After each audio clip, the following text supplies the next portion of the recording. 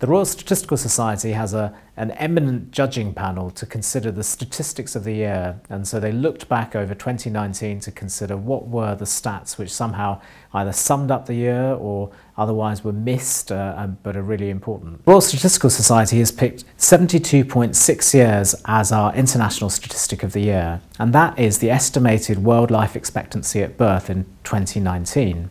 If you go back to 1950, it was only 45.7 years, so that people can expect to live for much, much longer today than they used to.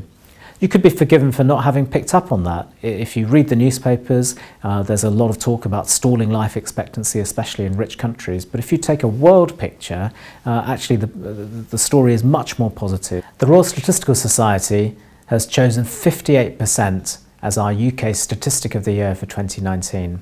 That's the proportion living in relative poverty who are living in working households. And it's a number that has risen. Back in 2004-05, it was at 48%, so it's climbed up 10 percentage points since then. Why does this matter? We often think of poor people living without work, but actually the majority are now living in households with somebody that does work. Policymakers have focused on work as the route out of poverty, but this statistic shows that that is not enough to end the scourge of poverty in the UK.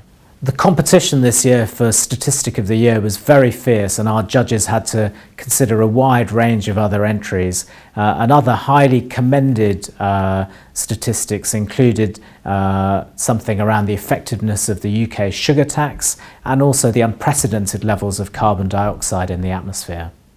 Check out our website for more details.